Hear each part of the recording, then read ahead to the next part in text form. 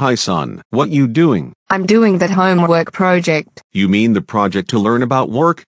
The one where you have to find a real job you can help with? Dad, I've already told you. No. Oh please, it'll be fun, honest. Like father like son. Sorry Dad, but selling soap really isn't the kind of job I'm looking for. I'm writing to famous activists, heads of ecological campaigns. The President of the United Nations.